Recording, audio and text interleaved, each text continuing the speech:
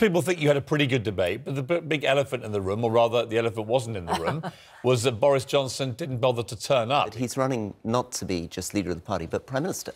So he's got to be prepared to talk to the public, communicate, listen and be challenged on the big question, which is how is he going to deliver Brexit? The problem in this whole debate is there are all these men, and they're all men, standing up saying, trust me, I'm going to deliver it by the 31st of October, and not a single one is laying out how they're going to do it. How would you do it? I would stick with the withdrawal agreement. I'm not pretending I'd go back to Europe and negotiate a new deal. How many times did the withdrawal agreement get defeated in the House of Commons? 3 times. Right. And what would you change about it to make it pass? I wouldn't change anything. I think the attempt to keep changing it is the problem. What you have to change is the votes in the House of Commons, and that's tough to do. It's not easy to do. But Theresa May, with respect, Rory, Theresa May got an absolute drubbing. Some of her losses on this vote were the worst in parliamentary history. And most people think that you're a very smart, eloquent, articulate guy, right? But they also fear that you're a Remainer who basically doesn't really want Brexit... Sorry. You were shouting rather too much. I was, yeah. Lost my voice last night. But it doesn't really believe in Brexit at all, rather like Theresa May, which is why she got herself into the mess in the first place, is that her heart just isn't in it. And when people listen to you, they go, well, look, he's a smart guy and he says all the right things. But fundamentally, if your position is, I'm going to keep trying to do what Theresa May failed to do, how can that be a winning proposition? Well, 2 things, Piers. Firstly, my heart is definitely in it. I've been advocating very, very strongly for Brexit from the moment the vote happened, because although I voted Remain, I promised, as pretty much every other MP promised, to respect the result of that referendum. OK, can I just say... Whichever way it went, yeah. OK, which is wonderful for those people who voted for Brexit, because you're absolutely right, that respects democracy. But what does that say about your principles? What did you say about leaving the EU before the referendum result came out? Well, I said 2 things. I said, firstly, that I believe in respecting the result of the referendum. That's a very important principle for me. Yeah, but what did you say about leaving the EU? Did you think it was a good idea or a bad idea? I said it was a bad idea. Right. The reason I thought it was a bad idea is particularly about security in Eastern Europe and about the environment. And I made those arguments strongly. But when I made those arguments, I also said that this isn't a decision just for me. Yeah. This is about our national identity, this is about our national future, and it's for the public to choose what future they want. But just because 17.4 million people vote for something, how does that possibly change issues around the environment and issues about security? It doesn't, but it would be like my standing in an election. Let's say I stood as a Conservative, passionately arguing for what I believed in, and the Labour Party won. I would respect that result, and I would allow them to govern. With respect, you didn't... Then, if the Labour Party wins an election, you don't suddenly say, I now believe in everything that the Labour Party stands for, and I've thrown away all my Tory principles. No, I wouldn't say that. But I would say our democracy requires that vote to be respected. So, in this case, Brexit is happening. Brexit must happen. It's what people voted for. And I think it would be deeply divisive to have a second referendum. But my point about principle is, surely you stand by what you believe in, and you stand by your principles in politics. And just because somebody else wins doesn't mean you suddenly throw away all your principles and all your beliefs about something being right and wrong and go, OK, well, they won over there, so I'm going to go and join them.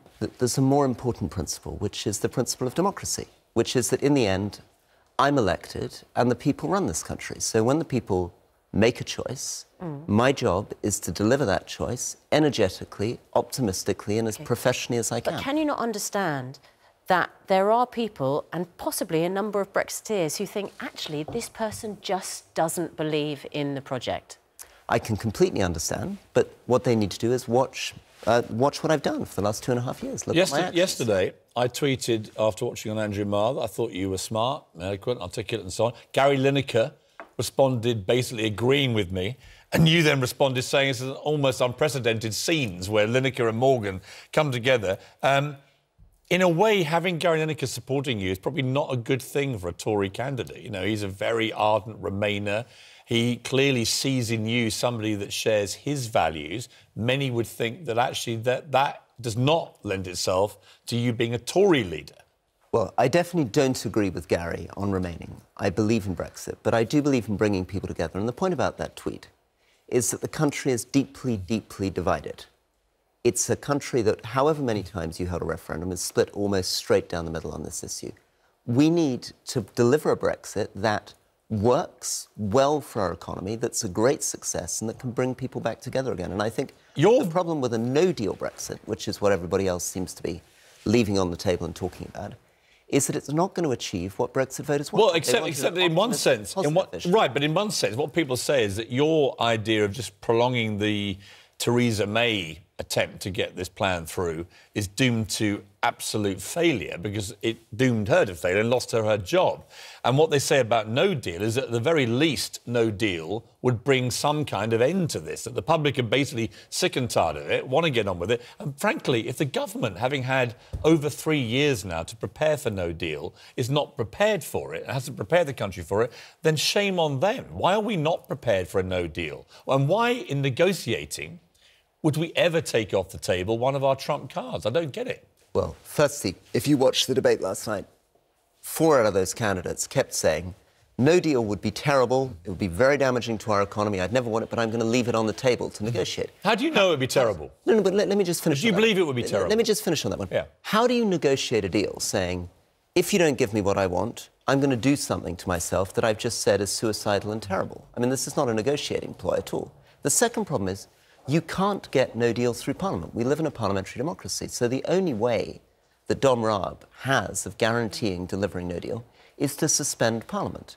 And suspending Parliament is disgusting. What did you think about Britain entering the euro, for example? I thought it was a very bad idea. You thought it was a bad idea? Very bad. I opposed Britain. But most of the people screaming loudest about a no deal being a disaster were the same people who screamed the loudest that actually we should enter the euro or it would be a disaster. So I'm quite cynical about all these bold statements of certainty about no deal when the very people telling us it will be a fiasco, you accepted, said the complete opposite last time. Piers, I'm with you. Bold statements of certainty are a bad idea. Ditto bold statements of certainty that no deal is going to be great. I mean, there was a lot of machismo last night of people saying, I'm going to get a different deal out of Brussels. And whenever I said, how are you going to do it? They just said, trust me, I'm a great entrepreneur. You're asking us to trust you that you can get a better deal than Theresa May on the existing withdrawal plan, when the EU has made it absolutely crystal clear they're not going to budge, not least on this issue of the Irish backstop. So Piers, I'm actually the one person not saying that. In fact, on this, Steve Baker, Nigel Farage agree with me. I don't think Europe is giving any different deal. In the end, the problem isn't in Europe, the problem is in Parliament. It's about getting 45 more votes. How will you change their minds then? Well, so 2 things should help. There's nothing guaranteed in this. If it was guaranteed, we would have left the European Union months ago. But 2 things have changed. One of them is the European elections will have given a real shock to members of Parliament. The public feel very, very angry. They voted to leave. They were supposed to leave in the end of March. I voted again and again to leave, and it was blocked. And it was blocked because people are trying to make the perfect the enemy of the good. Because people have been pushing for their ideal version of Brexit, they've refused to vote for any real version of Brexit on the table. You are one of the, all right, you are one of the few people running whose momentum appears to be growing, apart from Boris. The others, you know, no one's really firing. It has brought attention to your voting record, which many people say is classic Tory. You voted Tory on pretty much everything down the party line. Yeah, I'm a Tory. Yeah, so, no, I'm not saying you should be, you know, ashamed of that. You can embrace it. But this has also included the fact that you've been, you know, generally voting for reducing housing benefit for social tenants deemed to have excess bedrooms, the so-called bedroom tax, always voting against paying higher benefits over longer periods for those unable to work due to illness or disability, etc., etc. You know the argument, which is that actually underneath this nice bonhomie and cheery chappy that Gary Lineker loves so much is a bloke with pretty hardline Tory voting record. Yeah, I'm a conservative. I believe in being sensible with money. I believe in trying to make sure that we get people into work. I'm very proud that we've got 700,000 disabled people in work who weren't previously. I think that we've now sorted out the public finances and we can invest more, if we're lucky and we manage this well, in education infrastructure. But I'm proud to be a Conservative. Are you ashamed that under the Conservative government we've had a massive spike in people having to go to food banks in this country? And if you are ashamed of it, why have you not been screaming about it before? I've been travelling around the country, and like you, and I guess like everyone watching this, I think there are a lot of things that are wrong. Is it shameful that there are food banks in this country being used by people under an economy which is supposedly the 6th biggest in the world? Well, I think there are 2 things. I think, firstly, we went through a very difficult financial crisis. We've had to get the finances in order. I think if we can deliver a good Brexit, we will have 26, 27 billion pounds potentially to invest, and we need to invest in prioritising those Would things. you pledge to stop anyone in this country having to use a food bank? I mean, do you share the public outrage that this is happening in our country? I share the public outrage, but I also believe the public deserves, particularly a Conservative Prime Minister, to be straight about finances, not make promises we can't deliver, not promise to spend money we don't have. So yes, my priorities would be to focus on education, on food banks, on infrastructure, and on making sure that we really sort out adult social care. Why have you ruled out serving in a Boris Johnson cabinet if he wins?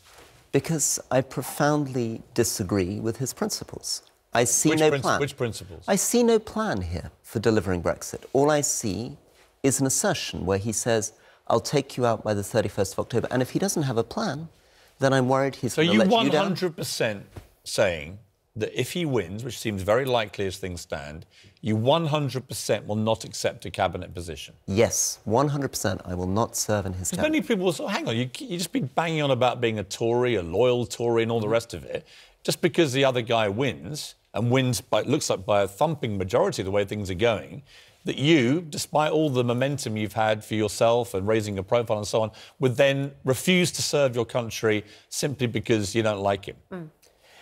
This is going to the heart of the questions you were asking me about principles. And it's a difficult question in politics.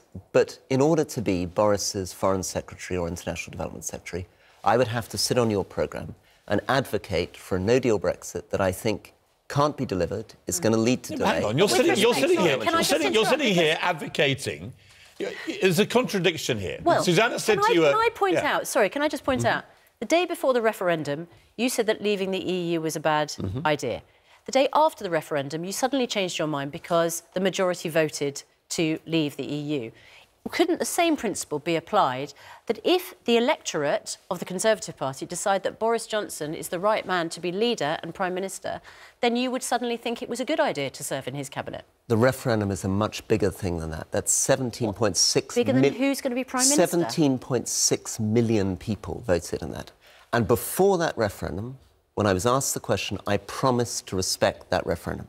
And I'm telling you now, before Boris becomes Prime Minister, that I would not serve in that cabinet. Wouldn't you respect the vote of the Tory party about who should lead your party, a party of which you are a loyal member and MP? Wouldn't you respect that vote?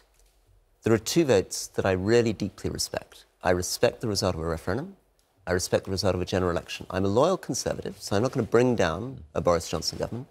But I cannot serve in a cabinet and advocate for something I don't believe in. Should we know, whoever wins this contest, are we entitled as the British public to know basic facts about the person that becomes Prime Minister?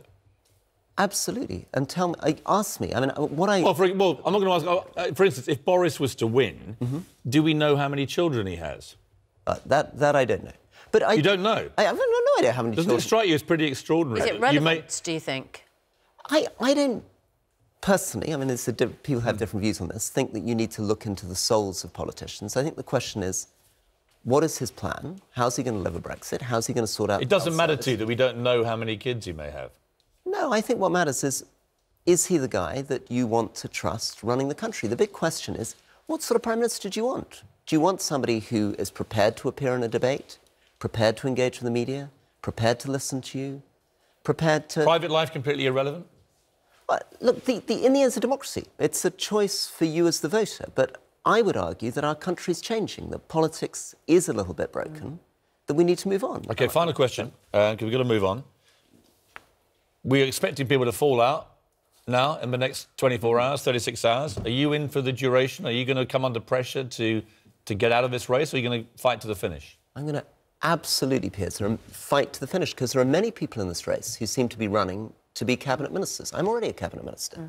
If I want to be a cabinet minister, I wouldn't be in this race. Okay. I'm running to try to make this country a better place and a happier place. OK, that's Piers' final question. My final question is, you said that you respect the result of the referendum and that you respect the result of a general election. If Jeremy Corbyn and the Labour Party win the general election, will you skip parties and become a Labour MP? No, but I would respect the result and I would be the loyal opposition to Her Majesty's government, which would then be run by Jeremy Corbyn. It would be a terrible thing for the country, but I would respect it because I live in a democracy.